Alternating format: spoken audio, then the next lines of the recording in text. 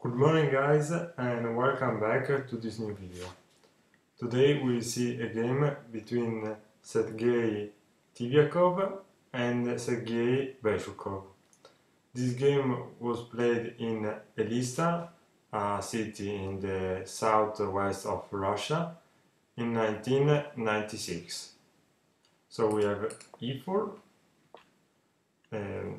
Here black goes for c5, the Sicilian defense, knight f3, d6 and d4. Black captures on d4, white captures back, and then black played knight f6.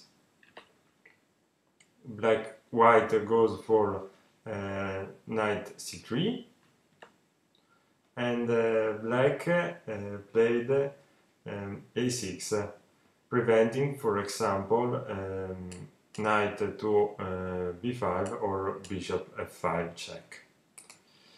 So after that, white played bishop e3, developing this bishop and supporting the knight on d4.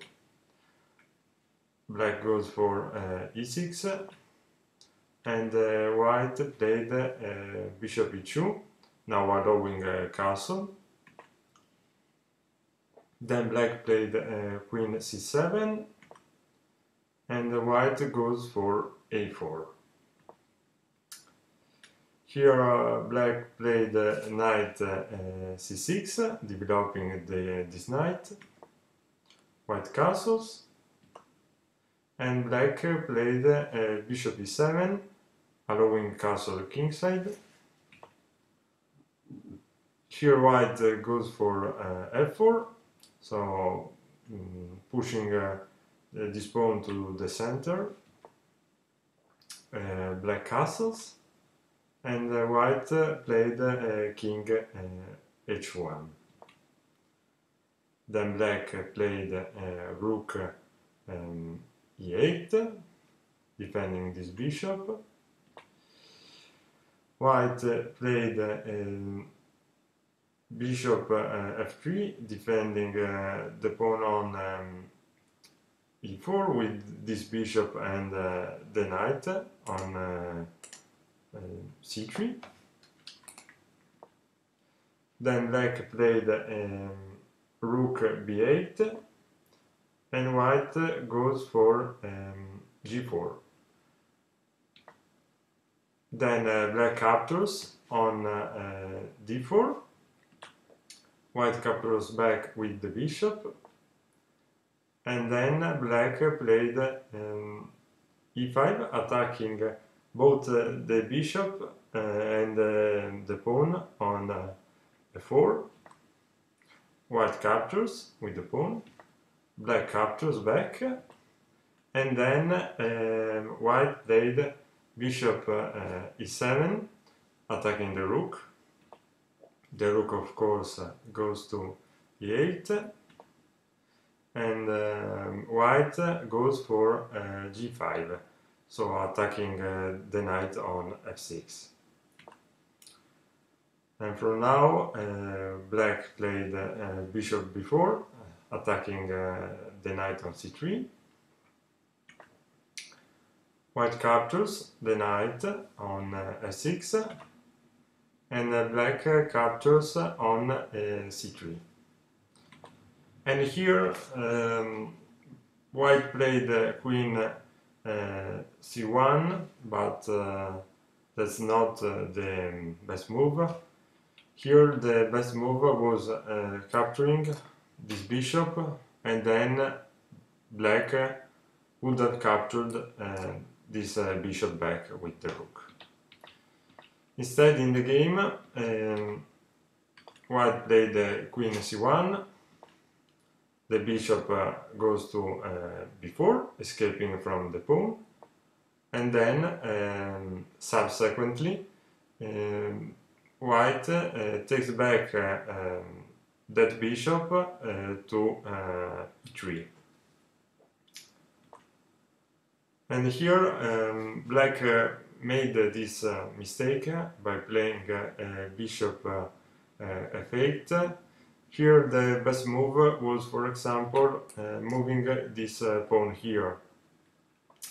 But anyway, after bishop f8, white played bishop h6, and also here white, the best move for white was capturing this pawn on g7. After that, black played queen c6, white captures on g7, black captures back, and the pawn captures on g7.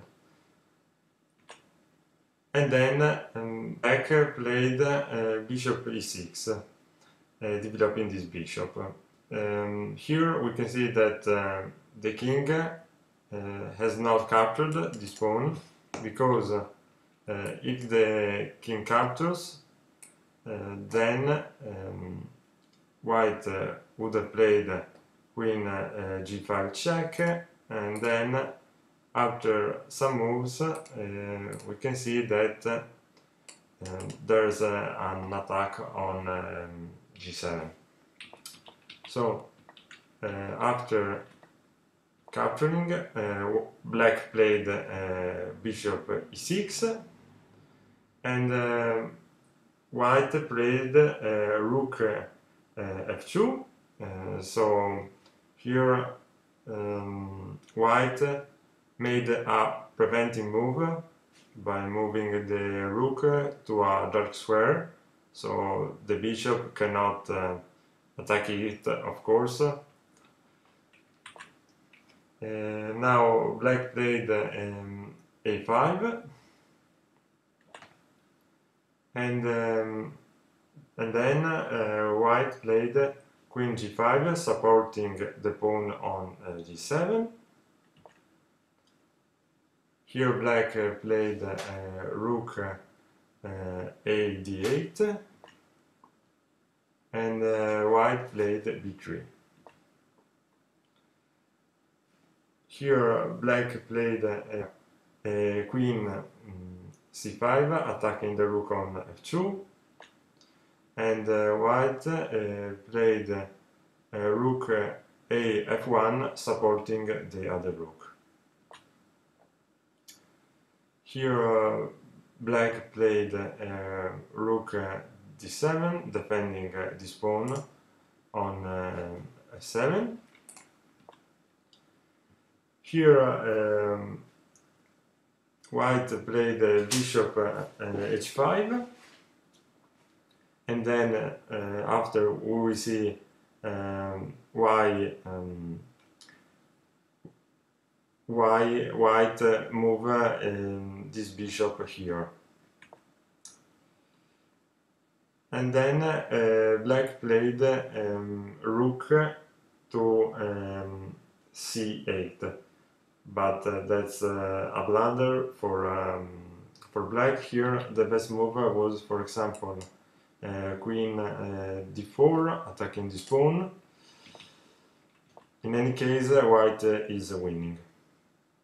Anyway, after rook c8, white played queen h6, and here that's another blunder for black. Here the best move was capturing this rook, and then the rook captures back, but in any case white is always winning. After queen c6, white played bishop g6, and this move, bishop g6, is preparing, for example, queen h7 checkmate. Now we can see that if black captures this bishop, then it's mate in 1, and then in the other situation, if this pawn captures this bishop, then after rook f8 check, black captures back, then it's always checkmate. So after bishop g6, black resigns, and the game ended here after 30 moves.